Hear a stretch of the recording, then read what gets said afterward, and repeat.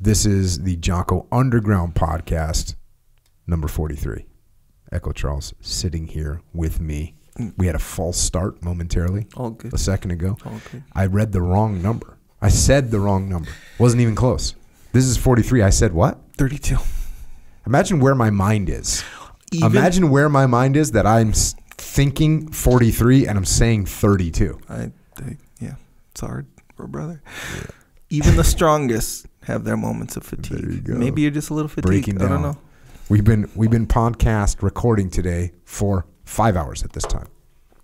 Yes, sir. Okay. So, you recently mentioned to me the possibility of the Charles family unit acquiring possibly a dog. A canine so unit. Yep. I figured this is a good opportunity to discuss real quick because we got some really good questions. Just understanding theoretically and pragmatically dog ownership. Okay. Okay, so I have a dog. I want to make sure that you and everybody kind of knows this. Dogs are work. Yeah. They are a lot of work. They are not only a lot of work, but they are a lot of responsibility. And as a dad with 4 kids that are now older, I'm going to go on a limb here and say that in some ways, especially a puppy, in some ways, a dog is the same kind of responsibility as a kid in some ways. You have to feed them. You have to walk them. They never grow out of that phase. Like eventually your kid can go to the bathroom, right? Yeah. Your dog never learns how to use the toilet, right? That's not happening. So you have to be home. You have to go home. They can't get out if they need to get out. Now you get a dog door. I have a dog door, by the way. Yeah. Digital, electronic. Like my dog's collar opens the little gate. Oh, damn. So if he needs to go to the bathroom, we're good. Food. If you want to travel, this is probably the biggest adjustment. If you want to travel, you have kids, you take the kid with you, right? With a dog, that's not necessarily possible, right? You got to get a crate if you're taking it on a plane or in the car. There's certain hotels you can't stay. There's a bunch of issues. You can't just leave it at home. You can hire like a house sitter, but then you're hiring a house sitter, right? There's a lot of things. I'm saying you got to think about that. There's a lot of responsibility. There's a lot of work. By the way, you have to train this individual. You have to train the dog just like you have to train your own children. And I know that sounds a little bit twisted to say you're training your children, but you kind of are. You are. Never mind, kind of. So before you just run out and buy a dog because they're cute or whatever, think about the level of work. Think about the level of responsibility. Now, what are the rewards? Some massive rewards. Number 1, security. No better security than a dog. Criminals do not like houses with dogs in them. They don't. They're going to go away. They're going to go to the next house. That's the single biggest deterrent for crime, for household crime, for breaking and entry is a dog. So if you have a dog, even the little scrappy dogs, like little small dogs, they're a deterrent. Just because they're annoying, right? Criminals like, this is too annoying. I'm not going in there. If you have a dog like my dog, that's a deterrent. You're deterred. Like the whole neighborhood's kind of deterred. So I think Mike Ritland called my dog a man eater. I said that's appropriate. That makes sense to me. And by the way, if you're getting in the dog game, check out Mike Ritland's information. Read his book. He's got a bunch of great stuff on dogs. I'm just giving you my sort of semi-amateur. I'm obviously not a professional dog trainer like Mike, but I'm a professional dog owner. Sure. Because I legitimately own a dog. Oh, yeah. So you have the security aspect, which is awesome. You have the fun aspect because dogs are fun. Like they're just fun. They're like a little weird person that doesn't talk a lot. But they give you looks. They know what's up. Yeah. Like with my dog, if I just like turn my head quick, my dog goes in alert mode. For real? Yeah. And I test him with it and I reward him. So, I'll be sitting down, working on something, and all of a sudden I'll just like perk up and look, and he goes into alert mode. His ears go up, he's ready to go. Yeah. And that's kind of fun. Yeah. And plus, they're good to hang out with, a dog. Yeah. They're super cool to you. They're nice. They will go the run with you. They'll work out, not necessarily do the workout, but they'll be in there chilling with you, cruising, like participating in their own special way. Yeah, accompanying you to the workout for sure. There's something that's important about all these things is that discipline equals freedom. So if you have a dog that you train, then you're set. Then it's awesome. If you have a dog that you don't train and it's just a wild animal on a leash, that sucks. My dog don't even need a leash. I just go for runs with him. He stays with me. If he sees something or he's doing something I don't want him to do, I can tell him stop. He'll stop. Like I'm talking cats. You know what I mean? He listens to me.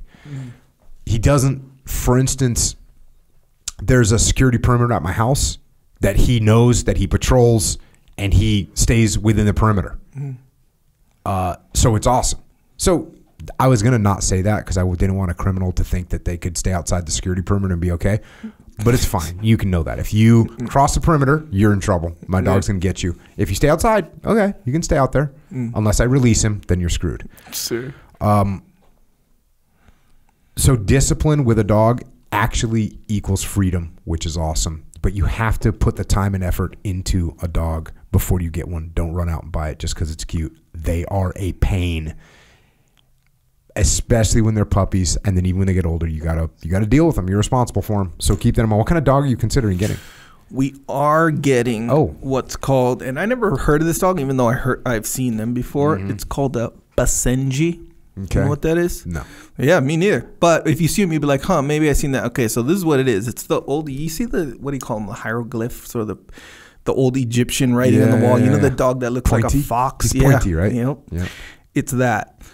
So when I seen pictures, I was like, sure, that's cute, that's nice, or whatever, you know. They're perfect for Basenji? Basenji, okay. Yeah. So what do you name it? I was gonna kind of run those by you too. Probably Zeta. Probably. Okay. It's mainly for my daughter. Mainly, she was the main advocate for this move. I was against it.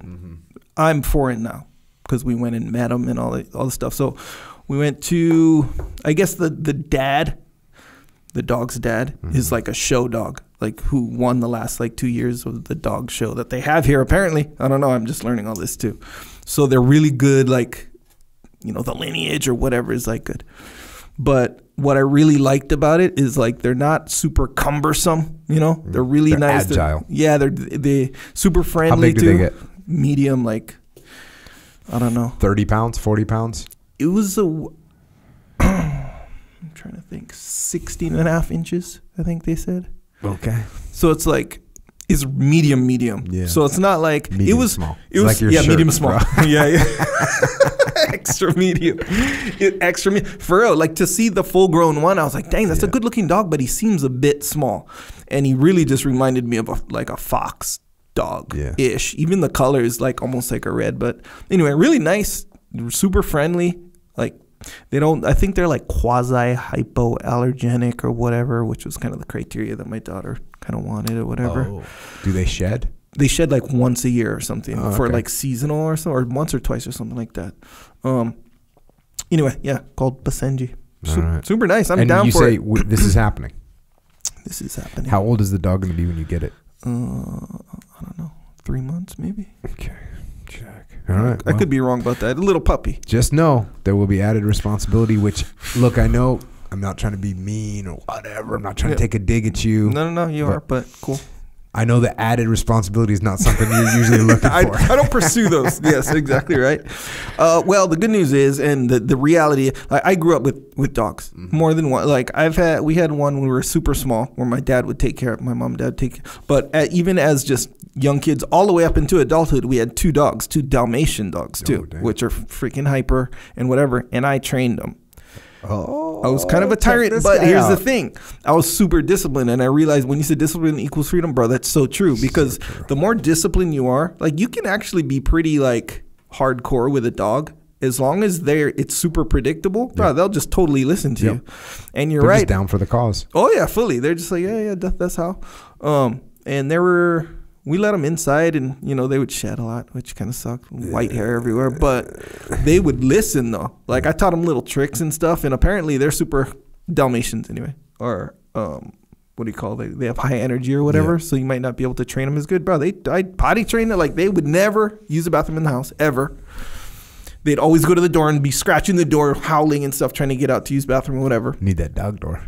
Yeah, this was back on Kauai, maybe 1992. I don't know. Either way, I trained them by myself. And so I know what it's like to have a dog, yeah. But the traveling thing is like, that's the part where we're like, we got to set up some criteria for where they can go or whatever while we travel. Yeah. So that part's probably the biggest bummer, in my opinion. Mm-hmm. But otherwise, I met the dog and all that, so I'm like, all right, I dig it. I see it now. Okay. Because you're right. And it'll get, when you have kids or whatever, and my kids are 5 and 8, that's going to get them out of the house even more. Riding around with a dog and doing all that stuff, which I kind of want. They're going to be walking that dog and whatnot. Yep. And they can learn some responsibility. So I'm down for that, for sure. All right. Should we get to some questions? Yep. Might as well. All right. First question. Jocko,